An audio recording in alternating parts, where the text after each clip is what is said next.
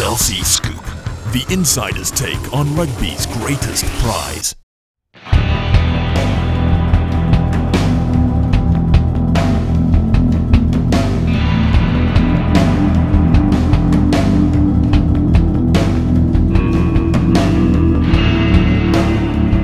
Okay.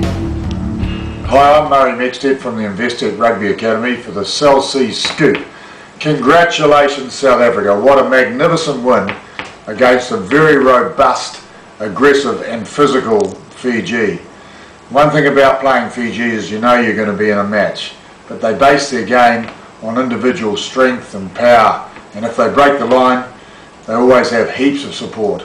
They're better going forward than they are backwards, and South Africa just controlled and dominated that game.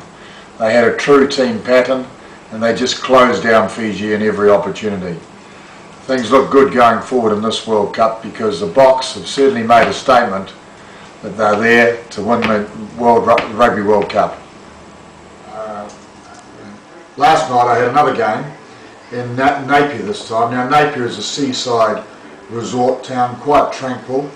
The Art Deco capital of the world, and they hosted a match between Canada and the French. Well, it was a festival, it really was.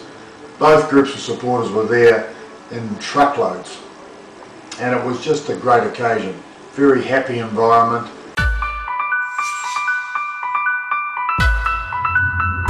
Chelsea Scoop, the insider's take on rugby's greatest prize.